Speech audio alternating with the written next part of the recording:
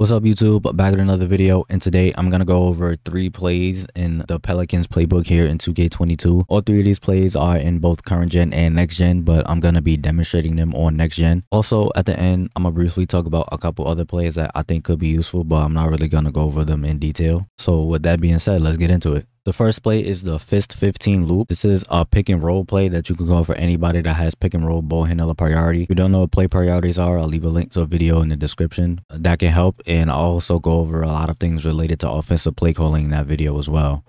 And even though this is a pick and roll play, I like using it to get threes on the wing. So I'm going to run it and then go on to replay and talk about it.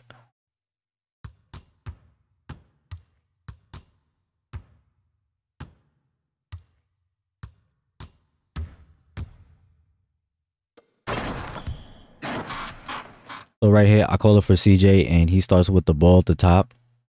Then the play runs, and Ingram, he gets this screen from Valanciunas, and then he'll get this screen from Hayes and go out to the wing. And a lot of the times, he'll be open for this 3. And this is what I run this play for. I run this play to get this 3 right here. This option right here is really consistent. So you'll get a lot of 3s using this play over here on this wing, but I just keep the ball, I hold it, and I just let the play run. And the play goes into this pick and roll with Jackson Hayes. Sometimes it'll be Valanciunas. It depends on who's this screener right here. Like this second screener is gonna be the screener in the pick and roll. So right here is Jackson Hayes, and he sets me the screen. I do like this screen, this pick and roll spacing as well, because everybody's around the 3-point line. And when you come off this screen, you have this whole wing area to work with, and you have a lot of space. So take the screen. I am open for this shot right here.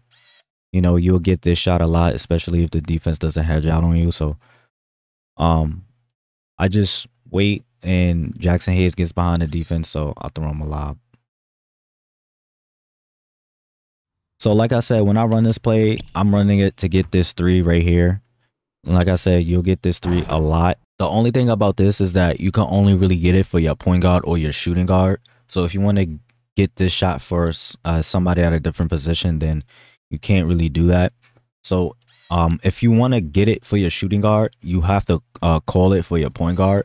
But if you want it for your point guard, you have to assign it to your shooting guard. So when I played online, I would assign this play to Brandon Ingram, so that CJ McCollum would be the one coming off these screens, because he's the better shooter. He has better badges and everything. So I want CJ McCollum to be coming off these screens. So I assign it to Brandon Ingram, and then I have CJ coming off these screens. And yeah, it's just greens all day.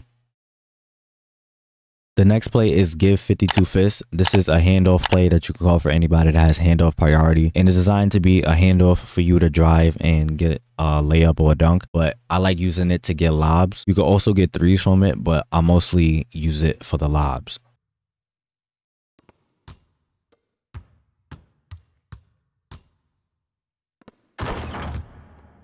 So right here, I call it for Brandon Ingram. He starts over here on the wing, and McCollum has the ball at the top. Then I pass it off to Ingram. Then I give it back to McCollum. Then Ingram will get this screen from Valanciunas. And when he gets this screen, he will like dive to the rim. So if he gets behind the defense, this is easy lobs right here. Or regular passes if you don't want to throw the lob. But you will get a lot of lob opportunities with this play. And I lob him right here. But when you're up here, you kind of have to wait just like a split second for whoever this is. So right here, this is Jackson Hayes, because like he will like flash through.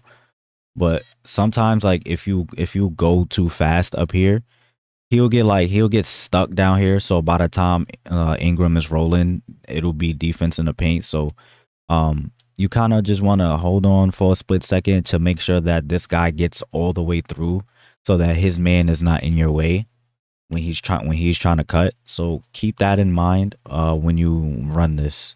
So this is a pretty nice play to get some lobs, and like I said, you could also get a 3 out of this too. So if that lob is not open, you pass the ball over there, and then boom, he gets that screen, and you could get a 3. The play was actually designed for him to come off this screen over here, and then you dribble over here, you hand the ball off, and then you roll, and then, I mean, not roll, but, you know, try to get to the rim. I don't really like that. It's not really that consistent. Plus, the handoff animations are kind of weird. So when I run this play, I mostly try to just get this lob right here. And if I don't get the lob, then I go, and you see this is what I was talking about right here. Like, you kind of want to wait for this guy to get through. See right here, his man is bumping him. He gets stuck, and by the time Ingram is at the rim, the defense is there, and I really can't get the lob off. So that's the only thing that is kind of iffy about this play, is that a lot of times, like, as he's going through, like, he'll just get stuck here. So when you run this, just always keep that in mind and make sure that this guy gets all the way out before you throw the lob. And the last play is punch 25 quick. This is a post-up low play that you could go for anybody that has post-up low priority. And even though it's a post-up play, you could use it to get threes for your point guard or your shooting guard.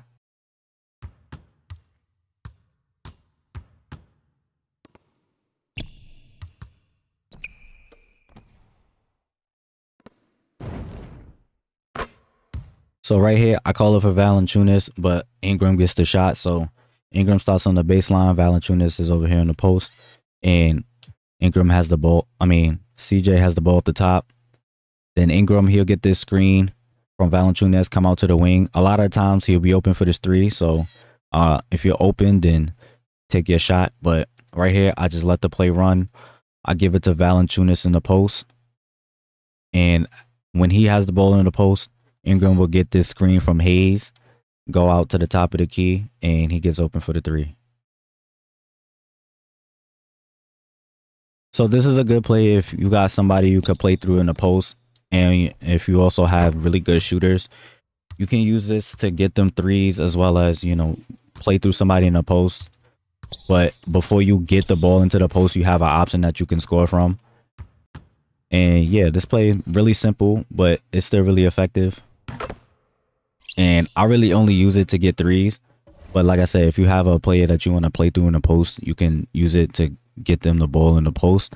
Also, kind of like the first play, if you want your shooting guard to get the shot, then you will start the play with the point guard having the ball. And if you want the point guard to get the shot, you'll give the ball to the shooting guard and start the play. So I wanted CJ to come off that screen and get the shot, so I would give the ball to Brandon Ingram, then call the play, and so CJ will come off those screens and I could get him open threes. So that's pretty much it for plays, but there are a couple other plays that could be useful. So I like the ISO 5-out-7. So it's just an isolation play. So if you're, you know, good with the dribble moves and you want to try to take somebody off the dribble, you can use this. And the reason I like it is because when I ISO, I like ISOing on the wings. You get good spacing, so everybody's around the 3-point line, so you have a driving lane. And I also like ISOing when the corner is empty, just so like I can do, because I like doing step backs and fades on the baseline. So I like having this corner open when I'm ISOing. So I'll probably hit somebody with like a momentum and then like a behind the back and go baseline, either do a step back in the corner or do a fade over here on the baseline, or just go all the way to the rim, because you do have good spacing. So if ISOing is your thing, then